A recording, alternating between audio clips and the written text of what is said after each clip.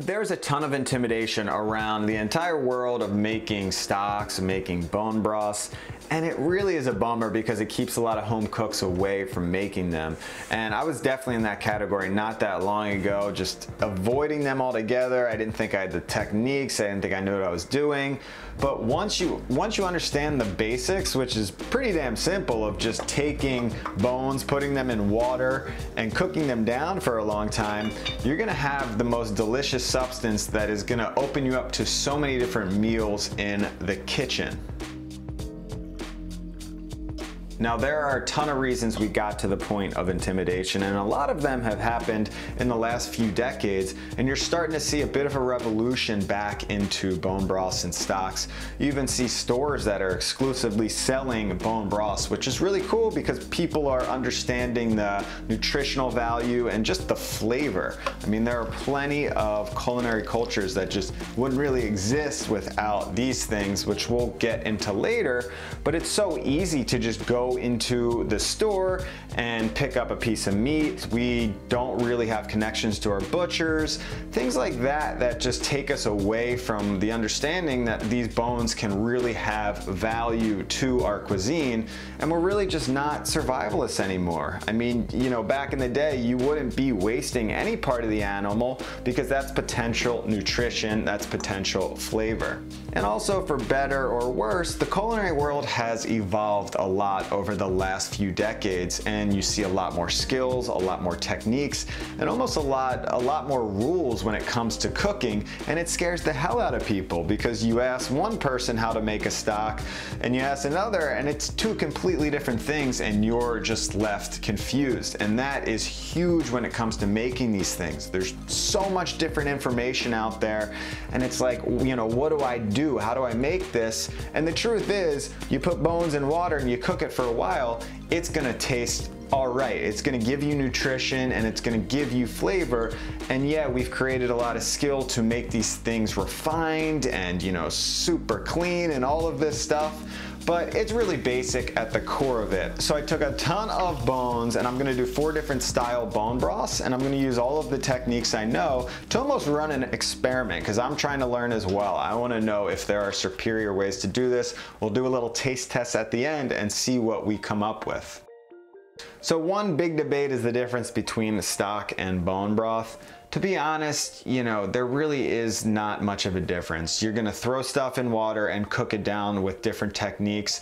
You're gonna hear me use those words interchangeably, so just look at it as one thing for this video. One other thing I wanna talk about are the health benefits of stocks and bone broths, and it's a big reason why so many people are making this stuff again at home, because when you get, you know, the flesh of an animal, the meat, that is just one, you know, nutritional part of that animal. But when you cook down bones, remember, a lot of times you're getting the bone minerals, the calcium, but you're also cooking down the ligaments, the tendons, the skin, the bone marrow. All of these things have the potential to unlock nutrition that we're not just getting from meat. One thing that you get from cooking all that stuff down for so long is collagen, and it's something that's hard to get in other places of your diet, but it's really good for your digestion. It coats your digestive tract, it's good for your skin, it's good for your hair, it's good for your joints, it's good for a lot of things, and it's a big reason why I love making broths and stocks. And it's also the reason that this stuff is so jiggly. That is not fat. That doesn't mean, you know, you're gonna get fat because it looks like Jello. That is gelatin that comes from the collagen, and it's one of the biggest health benefits of bone broths.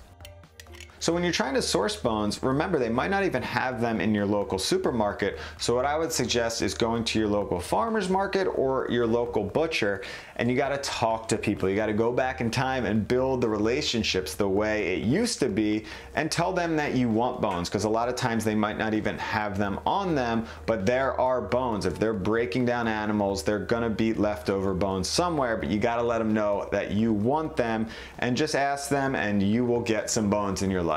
So I went to my local butcher and told her I was making this video, so she gave me the full rundown and pretty much gave me all of the good bones she had. So I have pork bones, lamb bones, duck bones, chicken bones, a ton of different bones. And that's one other thing, is you don't necessarily have to make one type of stock. It doesn't have to be one animal. You can mix bones for mixed flavors. Say you don't want a really beefy stock, well then you can mix in some pork bones to balance these things out.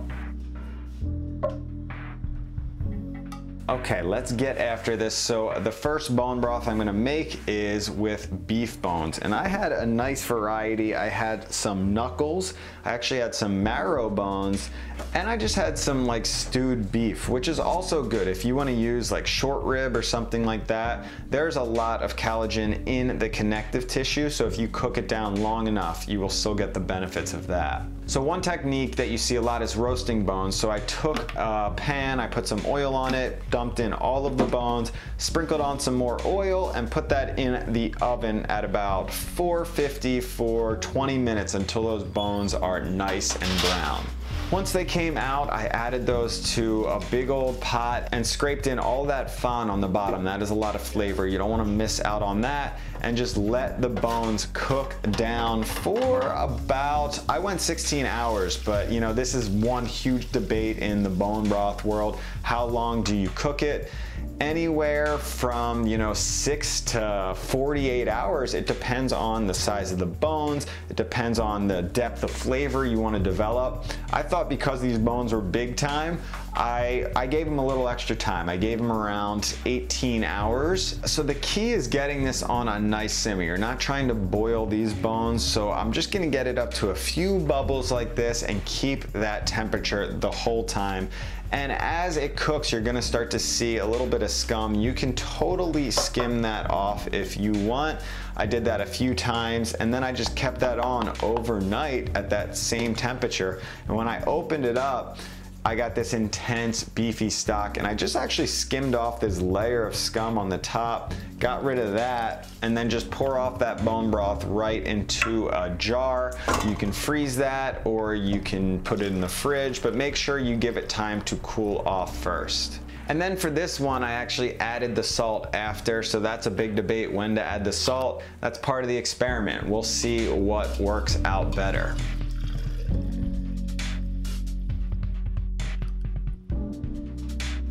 So the next one I'm making is a roasted duck stock, which is one of my favorites because I use this to make a lot of different style Asian noodle soups, which you know I love.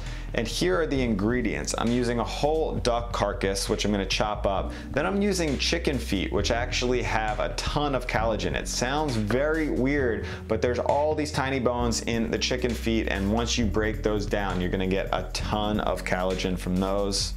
So first I'm gonna chop up the duck into a few pieces just so it's easier to handle and fit in the pot. And then I'm going to roast them again, just like I did the beef chunks. When they come out, you're gonna just add that to a pot. And you can use a bigger pot than this, but I'm making 4 different bone broths, so you gotta use what you have. Then I added the spices, and then I just topped it with water, brought that up to a simmer, and just cooked that down for around 5 hours first. Now, because these bones are small, much smaller than the beef bones, I'm only gonna go for 7 hours total, but you could go longer if you want a richer flavor, but I also like a more delicate flavor with the stock. So it's really up to you. The longer you cook it, the richer and more intense the stock will be. One technique I really like doing is saving the aromatics for the end of the process, because a lot of times you throw it all in there and those flavors mix together. So if you really want those aromatics to shine, just throw them in on, you know, the last hour or two. Cooked it down for another 2 hours on that simmer, and then I strained everything off. You know, I picked through all of that delicious meat, and then you have an incredible aromatic roasted duck stock that you can use for so many different things. I like just keeping it simple with a little noodle soup here, some veggies, pure goodness. This video is brought to you by Audible, where you can get an incredible selection of audiobooks, and I'm a big time Audible fan because I love reading, I love listening to audiobooks. I love just gaining knowledge. You know, to be honest, when I was in school, I didn't read much at all. I wasn't a big reader, but once I got out of school and I started learning on my own, books and audiobooks. That's where I went to get knowledge, because we gotta grow, we gotta learn things in this world. So even though I started a little late, over the last 8 or 9 years, I have covered a lot of ground and read a lot of books. And some of the most recent ones that I have really enjoyed are Irresistible by Adam Alter, The Truth by Neil Strauss, The Lost Art of Listening by Michael Nichols, and The Mask of Masculinity by Lewis Howes. Audible is offering you a free audiobook if you sign up for the 30-day free trial membership. So go to audible.com/brothersgreen or text brothersgreen to 500-500 and start browsing, pick a title, download it, start listening for free. Remember, audible.com/brothersgreen or text brothersgreen to 500-500 to start listening today. One of my favorite bones to use are pork neck bones, because it's just a really nice mix of meat to bone. So when you cook them down, all of that meat breaks down as well, and then you can use that afterwards, but you also have a ton of bone there to extract all of that goodness. So in this bone broth, I tried something completely new and went with some Mexican flavors. And I've got my pork neck here. I also have some pork trotters, which are pork feet. Gonna do a similar thing to the chicken feet and add a lot of collagen. Then I have some smoked peppers, which I think will really add a lot of flavor. So on this one, I took all the bones and I blanched them first, which is a technique that a lot of cultures use to remove a lot of those impurities. You'll see there's gonna be a lot of scum that comes off, and you can dump all of that off and just wash off the bones. So you're gonna get a cleaner final broth. Again, this is an experiment, so I'm not saying this is necessary, but if you want something a little cleaner, go with that. Make sure you wash off your pot at the end if you're using the same pot, because a lot of it is gonna be stuck to the bottom of the pot. Then you're going to pour all of the bones back into the pot. I'm using a bigger pot here. I've got a massive pot. Add your spices, add your chilies. I'm also adding salt directly to this one to see what I like better. Do I like salting before? Do I like salting after it's done? And then I cook that on a very low simmer overnight for about 18 hours total. And I love pork broths because there is so much fat, and that meat really renders down. So I removed all of the meat, made sure I picked through all of that meat, and check out this little bone graveyard. This is actually from the beef and from the pork bones. Pour that off into your container, and you can put that in the fridge, or you can freeze that once it's cooled down. The last one I'm gonna do is a lamb bone broth, and it's something I've been doing a lot recently because there's a really good lamb purveyor at my local Park Slope Farmers Market, and I really just like the flavor of lamb broth. It's super intense. Some people think it's funky, but I just think it's delicious. We're gonna go more on that Mediterranean, Middle Eastern flavor profile where they eat a ton of lamb, and we're gonna add some coriander, some cumin, some dried chilies, and then we're gonna split open some onions and some garlic. We're gonna take the bones and put them in a pot, and then just pile on all of the ingredients, pour over the water. And this one is the most simple technique because we're just gonna get that to a simmer and let that go overnight. We're not roasting the bones, we're not blanching the bones, it's just the dump and stir, because I wanna see what happens when you just go for like the lazy route. And a lot of people do this because they don't have time for those other techniques. One other thing I did was I added some mushroom stems because I was making that noodle soup you saw earlier. I had some stems from the shiitakes, threw those in. Any extra flavor, don't put it to waste. Now when I removed the lid the next morning, that is intense right there. I am so excited to try that one. So get those bones out, same process, strain it off and pour that into your container and let it cool down.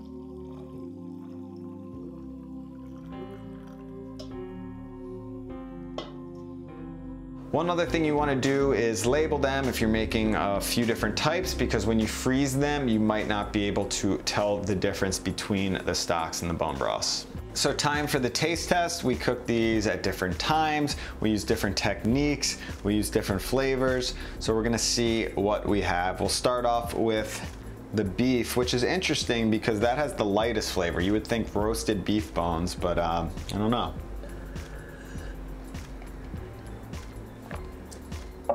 Wow, very beefy. It's almost like you can taste the marrow in there, which is a bit intense. That was the first time I used bone marrow. Very good, but very, very intense. Definitely could use some other flavorings. Remember, this one was straight up, no other flavors, just beef. Moving on to the lamb, we just threw everything in there. Let's taste this. That one's incredible. Well balanced. The flavors are coming through. Nothing's really singing, again, because we kind of threw everything together, but love that. That's a really intense lamb flavor, but I can, you know, this is almost concentrated right here. I can thin this out, no problem, and make so many different delicious, I'm already thinking of crazy stuff. Moving on to the pork.